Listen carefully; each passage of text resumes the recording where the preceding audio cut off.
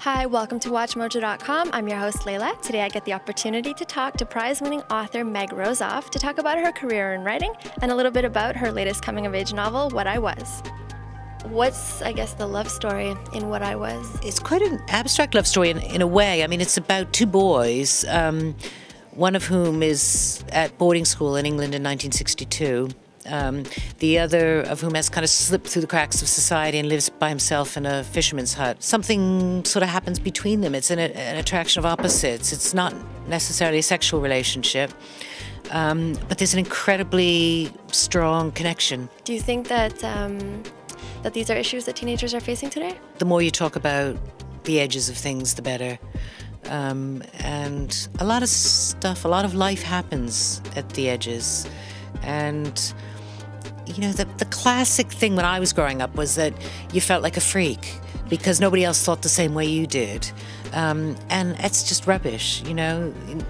I mean, no matter how kind of weird and twisted you are, you're not alone, really. Maybe you want to tell us when you started thinking about this idea for What I Was and where you got inspired for it? I read an article in the Guardian in London about a guy who lived in my neighbourhood in North London, and he had just died in his 60s. He had been abandoned by his mother when he was 2 or 3 years old, literally on the side of the road, I think, and picked up at some point by gypsies or travellers.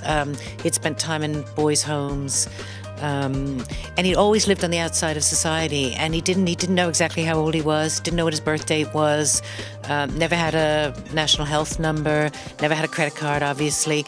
And I just found it completely amazing that somebody, you know, 10 years older than I am could be living at the same time I was living, and just have nothing that connected him to the modern world. And then, you know, it sort of you start out with an idea like that, and it starts to tie in with all sorts of other ideas that you've had, you know, about other things, and before you know it, you have a book, if you're lucky.